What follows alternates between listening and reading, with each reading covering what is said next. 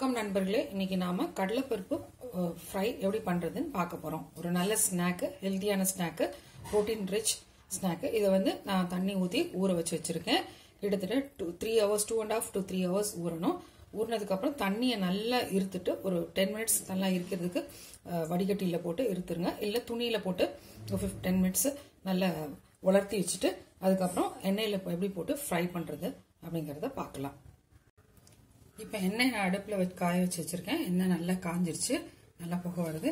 இப்போ இந்த கடலையை நல்லா ட்ரை பண்ண பிறகு நான் உள்ள போடுறேன், ஆயிலுக்குள்ள போடுறேன். எப்படி எடுக்கிறது அப்படிங்கிறத உங்களுக்கு காட்டுறேன். எடுக்கிறது கொஞ்சம் ட்ரிக்கியான விஷயம், அதனால ஒரு வெயிட் பண்ணுங்க, வேறு காட்டுறேன்.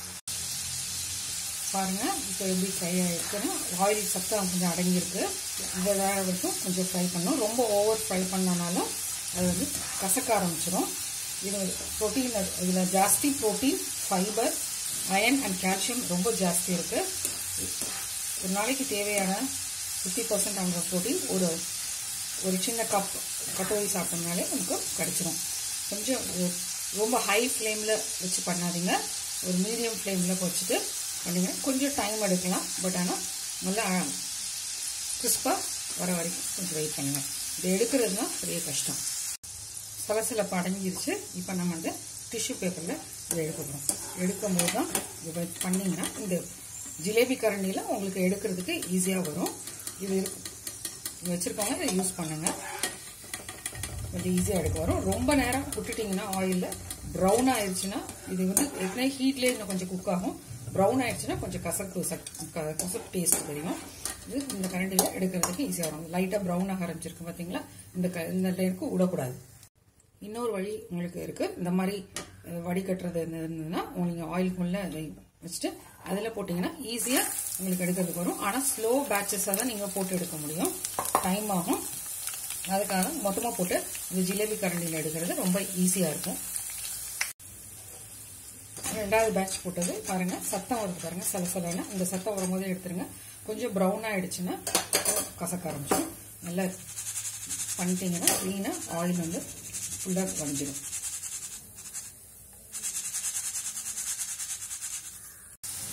ஜிலேபி கரண்டி உள்ளவங்க மொத்தமாகவே ஒரே லாட்டாக போட்டு எடுக்கிறதுக்கு வசதியாக இருக்குது. ஸோ நீங்கள் உங்களுக்கு எது கம்ஃபர்டபுளாக இருக்கோ அதை மெத்தடை ஃபாலோ பண்ணுங்க.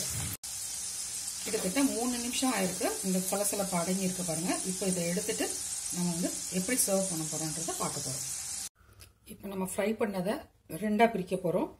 2 விதமாக டாப்பரிங் பண்ண போகிறோம். ஸோ 2 ஹாஃபாக நான் அதை பிரிக்கிறேன்.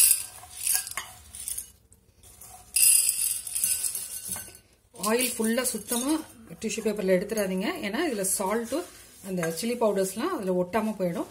அதில் ஓரளவுக்கு எடுத்தீங்கன்னா போதும். ஒரு இதில் சில்லி பவுடரும் சாட் மசாலாவும் போடுறேன். சில்லி பவுடர், சாட் மசாலா உங்களுக்கு தேவையான அளவு போட்டுக்கோங்க. சாட் மசாலா போடும்போது நீங்கள் சால்ட் வந்து பார்த்து போடுங்க, ஏன்னா சாட் மசாலாலேயும் சால்ட் இருக்கும். ஸோ இதை வந்து நம்ம குலுக்கினோம்னா மிக்ஸ் அப் ஆகும். இன்னொரு பவுலில் சில்லி பவுடர், சால்ட்டு அண்ட் பெருங்காயம் போட்டிருக்கேன்.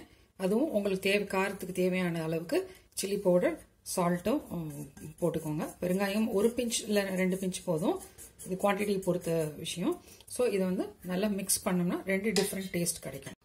ஈவனாக மிக்ஸ் ஆகணும்னா இந்த மாதிரி ஒரு பாக்ஸில் இதை போட்டுக்கோங்க, இல்லைன்னா இந்த மாதிரி நல்ல கரெக்டான கவர் உள்ளதை எடுத்துட்டு இப்படி டாஸ் பண்ணீங்கன்னா நல்லா ஈவனாக மிக்ஸ் ஆகும்.